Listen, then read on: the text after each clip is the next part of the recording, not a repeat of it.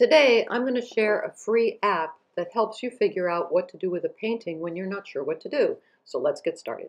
All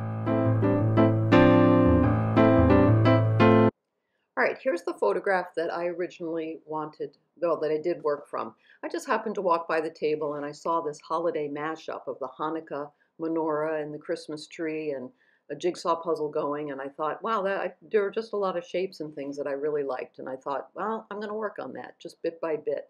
So this is about as far as I got, and I posted this, and then the next morning I woke up and I walked in the studio and I immediately thought, I don't like it. All right, this video is about an app that I just found out about. It's probably been around forever. I don't ever hear about anything when it's brand new, but it is free. I love free. And I'm going to show you how I used it because I didn't know what to do with this painting. So I'm using an iPad in this case, and the app is called Markup, M-A-R-K-U-P, and I'll probably put a title right there. So what you do first is you select a photo. So I'm selecting a photo from my photos. And here it is. This is the picture. Whoops. Yeah, get rid of that. This is the picture that I was not too crazy about. I mean, I liked it. When I first did it, as usual, I liked it. And then when I came in the next morning, I thought, oh boy, it just doesn't tie together. What do I do? What do I do? So it was suggested to me that I try this app.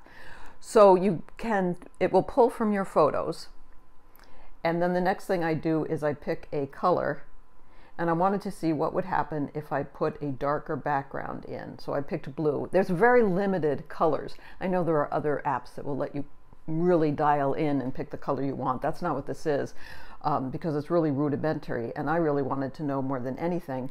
I'm looking for value. I'm going to decide on color later. I can decide that myself. I picked a thick paintbrush in this case, and that's going to allow my finger to put in the blue color that I dialed in. So let's see what happens here. You can start to fill it in. Hope you can see that. So as I fill it in, remember, this is not the color I'm going to use, but I knew that I wanted to see what would it look like with a darker background. My other choice was a brown, which was about the same value. I knew I didn't want to use that. And the choice beyond that was black. And I tried black, and that was too dark. So it let me know that this was probably the right value that I wanted. So there we go. Whoops. Oh, there we go. Okay, so that allowed me to see what would that look like if I pulled it together with that value background. Now, to get out of it, you can just undo it. So I'll clear it and undo it and cancel what I just did. Undo, undo, undo, clear, okay. And then it goes back to the original. And now I'll show you what happens if I put in well, let's try something else, something that I felt really didn't work. Here are my choices of colors. As I said, very few colors to choose from, but quite a variety of values. So if you're not going to match, but you want to find a good value, go ahead and do it. So let's try, I'm not going to try yellow because that's going to be even lighter than what I have in there now. And, you know, I'm a watercolorist. I can't go lighter. I did try gray. Let's see what that looks like. Picking a thick brush and starting to paint it in. All right, there it goes.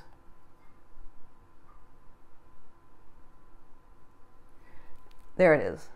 And that didn't really get me much further. That didn't really unite things for me. So I knew I didn't, although I thought about having a gray background, that quickly dissuaded me from doing it. I needed something that was a different value. And so that made me think, well, maybe I'll try black. I tried black, and that was a real eye-opener because I didn't expect it. There we are back. I undid it. Now I'm going to pick black. And I thought that might really be the ticket. Go really, really dark. So I picked black. Now I'm going to pick the brush. I'm going to pick a thick brush, and now I'm going to go in and put it in. And you're going to see, I think, what I saw, which was, oh boy, that is too dark. So I tried a gray, which was just a little bit darker than the value gray I already have in, and then I tried a blue or violet, which was darker. But then when I put in the black, oh, I really hated that. That didn't work for me. So it allowed me to see that not what color to use, but it allowed me to see what value to probably use. And then I did lean toward violets and magenta. And then I didn't use it for this, but the other option I had was, well, okay, if you're going to do that to the background, what happens if you do something to the table? So I picked a color. I think I went into brown. Yeah, I went into brown. Again, picked the brush, made it thick. And then I made the table quite a bit browner. And let's see what that looks like. And I think you're going to agree with me that that was not going to work. So I'm painting it in with my fingers. So you don't need a tool, and you don't need Adobe Photoshop and, or something really sophisticated. This is really, it's simple and free. That was another one of my choices, and I didn't like that at all. But you might come to a different conclusion.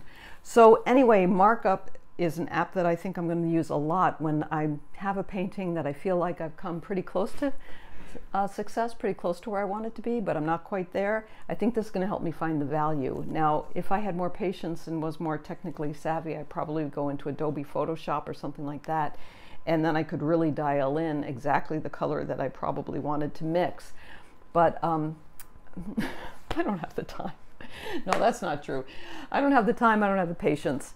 And so I'm going to try this first. I am a strategic painter, but I don't know that I want everything planned from the very beginning. I want to be open to making some decisions along the way that I didn't know that I would ever make. So now we're going to go back to the video, and I'm going to show you how that little exercise in using the app Markup let me finish the painting. So I'll insert that now. All right, so now we're going to zoom through the painting. You saw how I made the decision that I wanted to make. I mixed up a violet, which was ultramarine blue, a little bit of indigo, and some permanent rose. Now, these are colors I've already used in the painting. I didn't want to bring something in that I hadn't used yet. I could have, but I didn't want to. The brush is an inch wide at the bottom. It's a flat brush. And this is called cutting in. I think that's what watercolorists call it, when you're cutting in around something that you've already painted. And that felt pretty good to me about here. I know it looks a little bit drippy. I'm going to come back and fix that. There's the original picture underneath, which you can see the background. This was artistic license. I needed to change it because it did not look unified. Those are puzzle pieces in the foreground. I didn't want to get involved in painting every piece. I wanted to look at overall value and shape. And what I'm doing here is just pumping up the color a little bit with cerulean blue, and there's some permanent rose in there. Probably not changing value very much, but just, like I said, increasing the brightness of the color, not necessarily how light or dark the color is.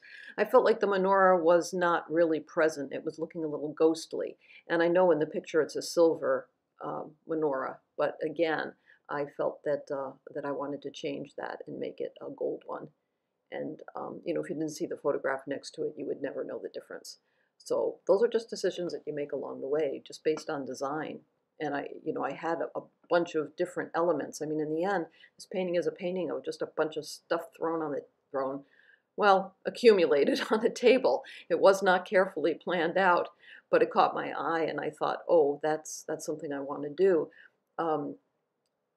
But since I don't have a gold menorah, I decided, as an artist, I can make it a gold menorah, and I needed that as a unifying element to the table and some of the other yellows that were happening in the painting, which I'm doing now. It was really important to me not to make the table overall brown, because that was going to end up being the same value as the background. It would take away the idea that the background was darker. So I just put in a few key areas where I've used that quinacridone sienna and a little bit of yellow. Trying to keep brightness up here, trying to keep brightness up as much as I can, because that's what caught my eye. I mean, sometimes you have to know the reason why you're painting something. And the idea of painting something was, yeah, the Christmas mashup or holiday mashup appealed to me. But the other thing that appealed to me was it's dark outside and I want to find color anywhere I can.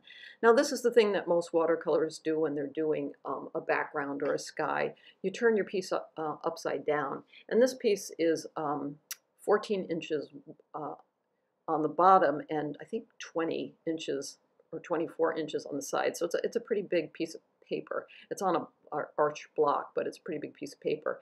If you're going to let things drip down to the bottom, don't forget to take a paper towel and just swipe at the bottom and make sure that you don't leave the drips there. If you do, you have that thing that happens where you get blowback. You'll end up with some weird looking bubbles at the bottom. So it's just an old trick to remember to wipe the bottom. But that's how I got that second coat in, turning it upside down. And that got rid of some of the blotchiness. Now I'm not sure if I want to go back and do another coat of it or not. I don't think I do. I think that I'm going to live with this for a while. I think I'm pretty happy with this for right now. But I wanted you to see how I use the app in order to figure out how to finish this painting. So remember to keep the white of your paper white, your paints wet, mask for value, mix for color. Please join my YouTube channel. And if you haven't subscribed, please consider doing it. And I'll see you next time. Okay, bye.